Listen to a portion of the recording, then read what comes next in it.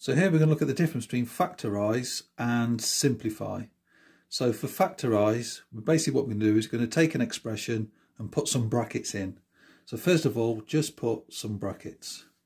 So then what we want to do is find out what's common in both terms inside this expression. So we've got a g, which is not common in both.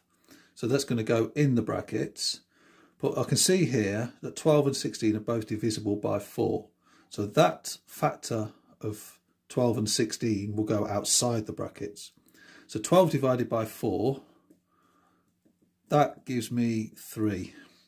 And 16 divided by 4, that gives me 4.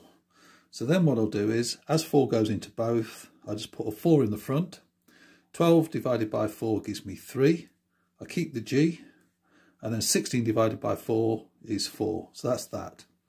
So now I'm going to look at simplify.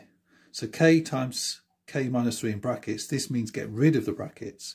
So what I'm going to do now is multiply each term by what's outside of the brackets. So k times k, that's simply k squared, and k times the minus 3, that's minus 3k.